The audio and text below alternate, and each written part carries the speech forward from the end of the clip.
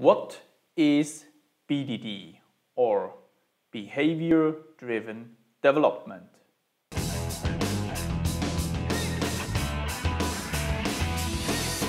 BDD means Behavior Driven Development.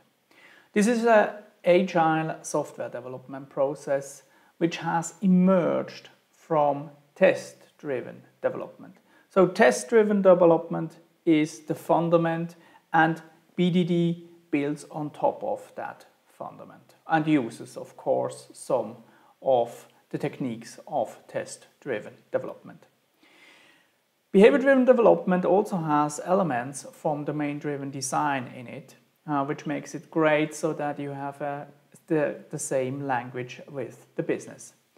And one of the big benefits that you get out of behavior-driven development is that you have specifications which are executable. So what kind of challenge do we have, and what problem do we want to solve with BDD? So when we look at the PO, the BA and the RE, they have the specification in their head. And now they are trying to move that specification into a Word document, into an Excel matrix, or into a nice looking flow diagram. And then they are throwing this specification over the wall of confusion to the developer. The developer needs now to load this information back into his brain and make some sense out of it. Of course, he talks to the PO and the BA and the relationship manager, and then he starts to implement what he thinks is the right thing. He codes that, and he also writes some tests. So again, he transfers this into code.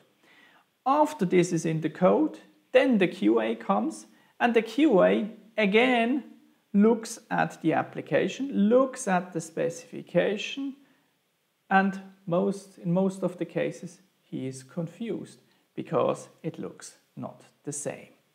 And that's the problem. We have a lot of transformations in this way with these three amigos.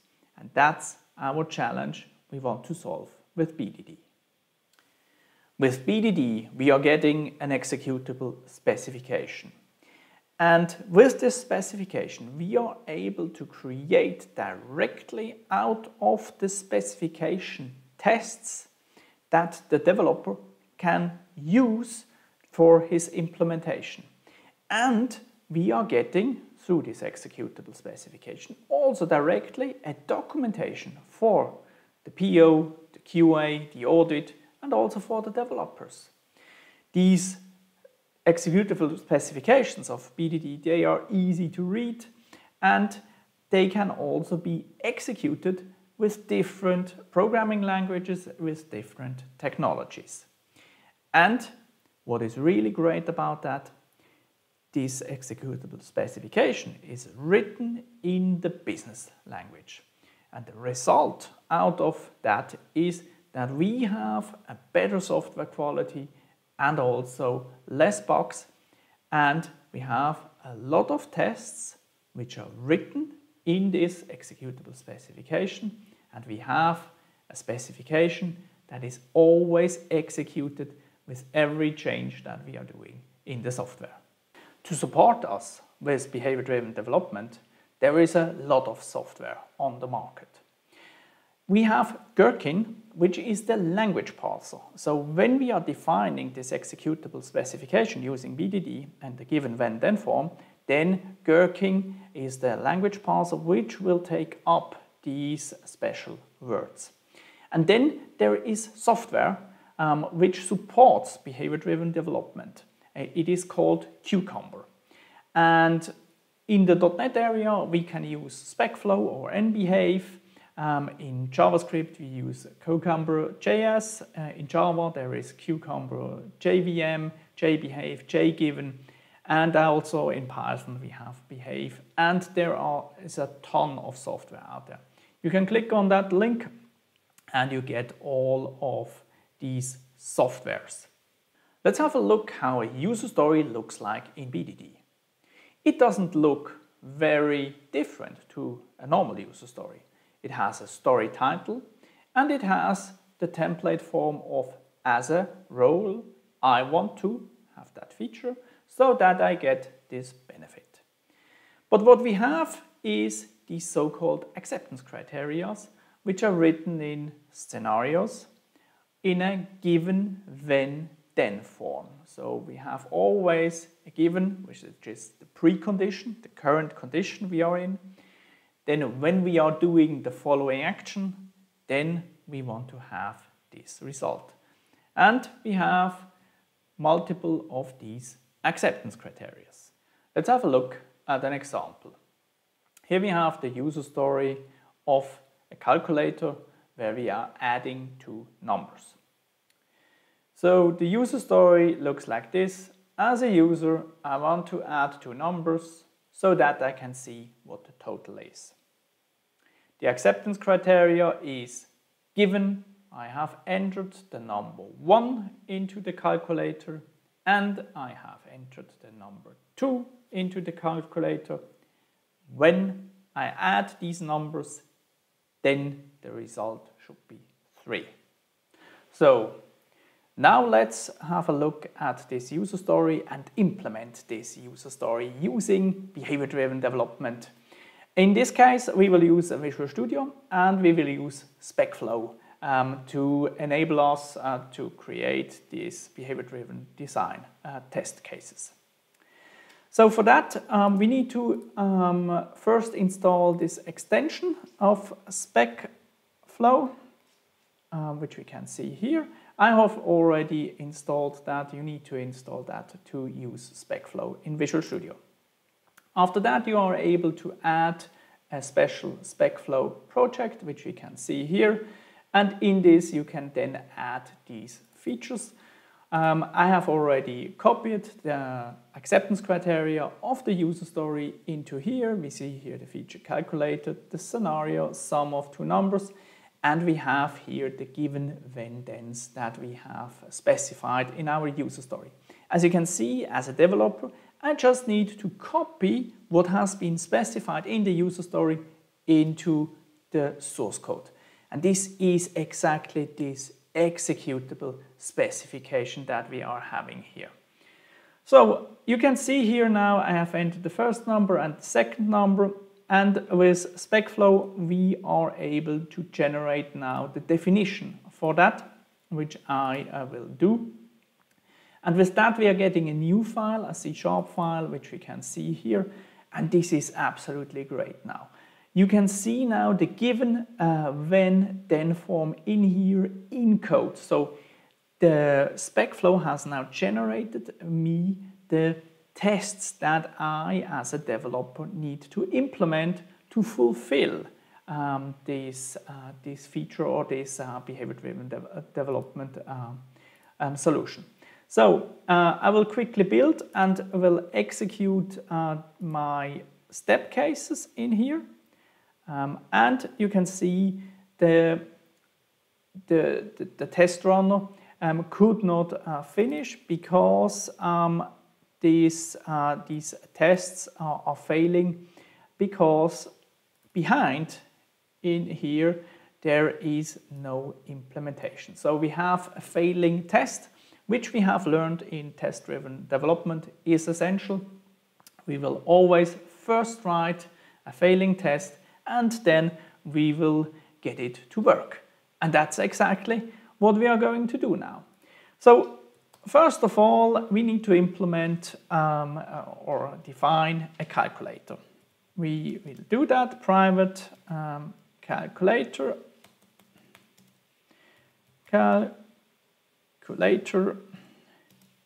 is new calculator. Of course, there is no calculator, so I will generate quickly in a new file a calculator, which we have done now. Here you can see my calculator. Back to the step. In the first step, we say I have entered the first number, which you can see in here. It's now a variable, which I get here into my calculator. So I create my calculator and say first number equals to P0.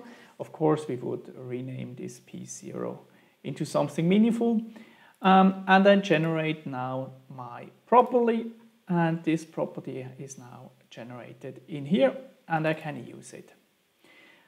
In the second given, I have entered the second number, and again we will have the calculator second number equals P0. Of course, also here we will rename, and we will generate also this second property. Now we have it in here, and then we are going to the when. In the when, we will add these two numbers. For that, we will need to store the result. Result equals calculator dot add. The add method is of course not yet defined, so we will generate this method and go in here, and we now see a not implemented exception. We will change that to a int, and we will keep this not implemented exception so that you can see how this works. We have now here the result, and I need to generate my variable. Generate this variable. Here we have now the variable result, and what I want to do now is execute these tests so that we can see now, yes, exactly, the test is failing because we can see that the test method is failing because a not implemented exception has been thrown. That was exactly the intention. We have here the not implemented exception, and I will fix that. Result, return first number plus second number. Good. And now we have the then step, and in the then step we now go and say result should be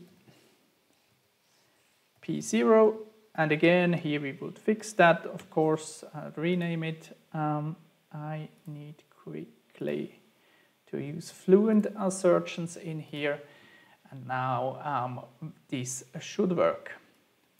So let's execute, and hopefully it will be green. Yes, of course it is green. Everything is good. So we have now created our first BDD test.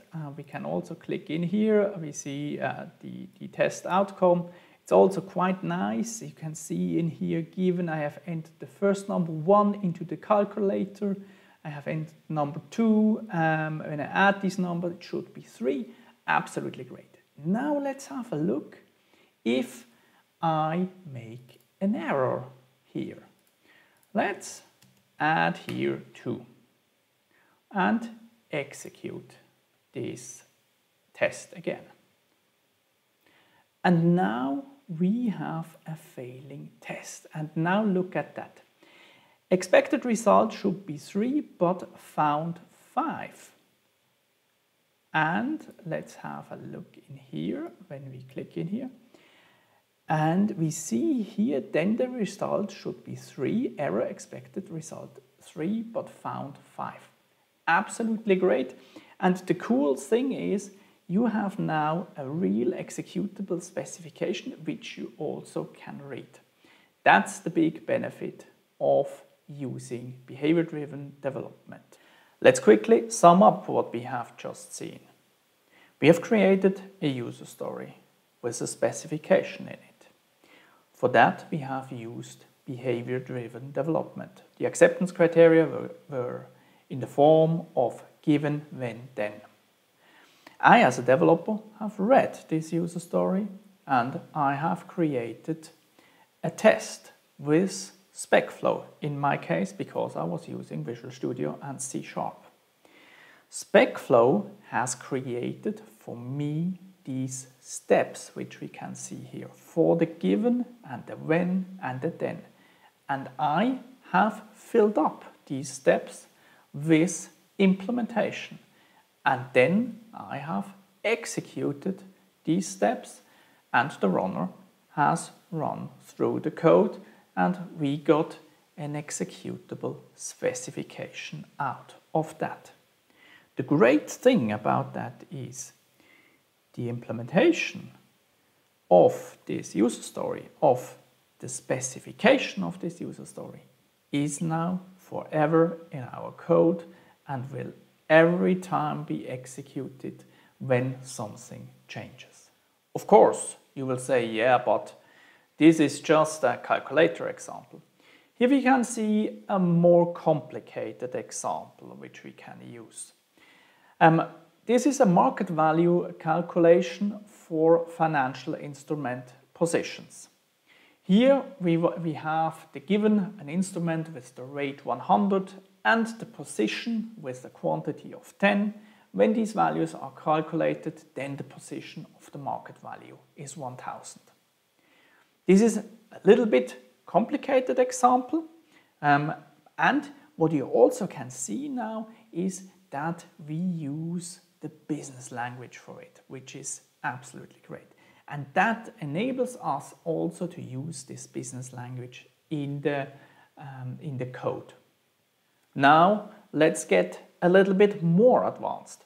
What if I have multiple input variables which I want to give into a when? When I have that, I use so-called data tables. With data tables, I can add multiple values in one step definition. You can see that in this example where we have a market value calculation for a whole portfolio. In this portfolio, I have multiple positions, which you can see over there, and then we can calculate the market value for all of these positions which we have in there. So that's a way how you can handle multiple input values. What if we want to execute one scenario multiple times with different combination of values? And this is how we are doing that. We create a so-called scenario outline, and with that we are able to create some placeholder values. Like here, the instrument with rate, where we have a rate, and position with quantity, where we have the quantity as a variable. When values are calculated, then the position market value should be market value. And then we generate these examples down here, which we also can create, for example, in an Excel, and they can get quite huge. That's how we execute multiple times with different set of values such an example. If you want to know more about behavior-driven development and especially about the gherkin and the syntax behind it and what options you have, you can go to this link. There is a great language reference over there. And of course also all the implementations of Cucumber are also there so that you can use the right software for your initiative. And with that, thanks for watching this video. Please leave me a like and don't forget to subscribe to this video because I create a video every week for you.